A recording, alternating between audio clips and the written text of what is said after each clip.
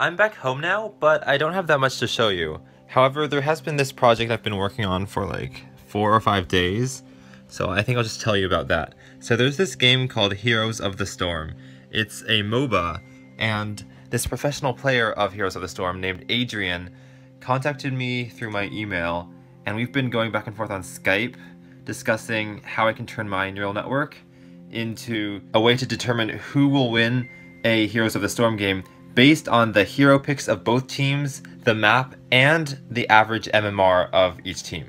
So let me just show you what that's like. First of all, I'm recording on my phone because this laptop tablet thing is not very powerful. So if I were to try running the neural network and recording software, it would be very slow.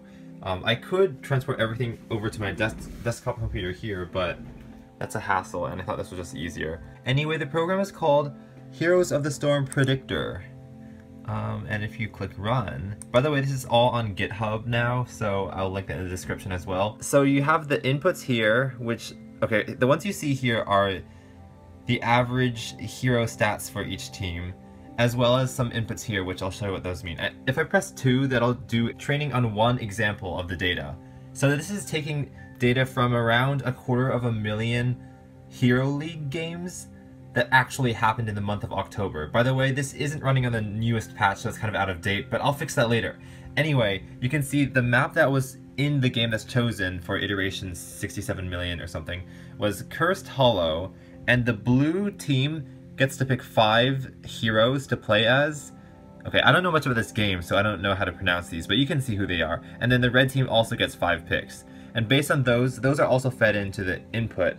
Based on those, it feeds it to the middle layer. Now, Adrian wanted to go real extreme with this, so there are 1,000 nodes in the middle layer, which is kind of scary because it might be overfitting. But then after that, it outputs who it thinks will win. So I think there's a 99% chance Team Blue will win, and it's correct. So if I just keep pressing 2, it'll keep feeding in new example games that actually happened, and it will continue to try guessing who actually won those games. And at this point, it's at a success rate of 73%, which is actually much better than I thought was even possible, because, oh, there's one I got wrong. Because if you think about a typical MOBA game, even if you were to know everything about the starting condition of that game, there's still a lot of random chance that you could never predict. Like, you don't know what state of mind the players are in, how well they cooperate. That stuff you can just never know, and I think that would account for more than half of games being unpredictable. But somehow, this neural network is getting almost 3/4 of the predictions right, you know, guessing which team will win just based on the hero picks, the map, and some other stuff. About overfitting, the fact that there are 1,000 nodes and the training data is only 250,000 games means there's a good chance that it's just memorizing exactly the blueprint here and remembering what it should output for that, which is not good because it's not generalizing, and if I were to feed it a completely new input set, it would not do very well. Now I should have a separate training data and testing data, but I don't, so that's another thing I have to do in the future. But here's what you can also do. You can actually click around here and change some stuff up to see what'll change to output. As I'm clicking here, the output, get rid of the glare, is changing as well. Okay, that's weird. Red has 20 heroes, but Team Blue, it still thinks Team Blue will win. Of course, since this neural network is not trained on data with tons and tons of heroes like this, it's not going to predict very accurately. The moral of the story is only use the neural network on the type of data that you've trained it with. You can also, okay, so this is another actual game that happened. You can also drag these sliders right here for the average MMR of the blue team and the average MMR of the red team. So, okay, I'm gonna slowly increase the red slider, and you can see the confidence that Team Red will win is increasing. And if I bring it back down, it'll decrease. Even when red is at 0, there's a 97, 95, I don't know. And then the same thing will happen with blue, hopefully. So as blue gets stronger, the chance that red wins goes down, and then as blue gets weaker, the chance that red wins goes up. Here's the coolest feature. This is what actually makes it useful. So you can input anything you want, but you can also press 6 or 7 to clear any color's heroes. So let's say I'm Team Blue right now, and those aren't the heroes. I haven't picked heroes yet, so I press 6 to clear it. And then if you press 8, it'll fill out the Blues team with the best possible blue heroes to have the maximum chance of winning. So if I press 8, boop, there we go. Those are 5 heroes that you should pick to give yourself a 99% chance of winning. So there we go. Now, like I said with the overfitting problem, there's a very good chance that even if you have these blue heroes, you don't really have a 99% chance of winning. It's just making memorizations that aren't actually true. Still, I think it's cool that it can give you a suggestion that could maybe help. And then I could do the same thing with red. So I'm going to clear out red by pressing 6, and then, oh, that's the wrong one. Okay, clear out red by pressing 7, and then bring in the best red heroes by pressing 9. So those are the best red heroes to counteract that. And now red has an 81% chance of winning.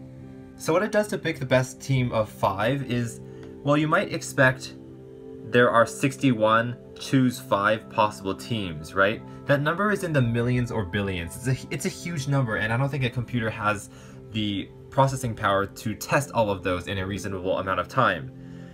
On the other end of the spectrum, the super easy yet naive approach would be to individually test each one, see what the outcome is after changing each one, and then choose the 5 heroes that score the highest. However, there are different hero types, and you can imagine if the 5 strongest individual heroes were all of one type, and it selected those 5 to be on the team, that could create a very lopsided team that doesn't have any healers, or it doesn't have any, I don't know what other types there are, but you want a more well-rounded team. So what it does is it tests each individual hero, sees how well it does, chooses the absolute best one hero, puts that on the team, then runs through again, testing them all again and seeing which one does the best, given that the first hero is already on the team. So like the second hero chosen needs to work well with the first. And it repeats that 5 times so that you get a team of 5, so that the 5th hero is chosen to be the best hero that can work with the other 4. Like, that's still not perfect. Like, if you really want the best team of 5, you have to do the 61 choose 5 brute force approach. But this gets me a lot closer in a reasonable amount of time, so it's good enough for me. Now, it actually took a long time to get to an accuracy of 73%. You can see that it's been training for 67 million iterations, and that's actually thanks to Adrian, because he has a stronger computer than I do, so he actually ran for a long time. And I added this new feature where you can save the file.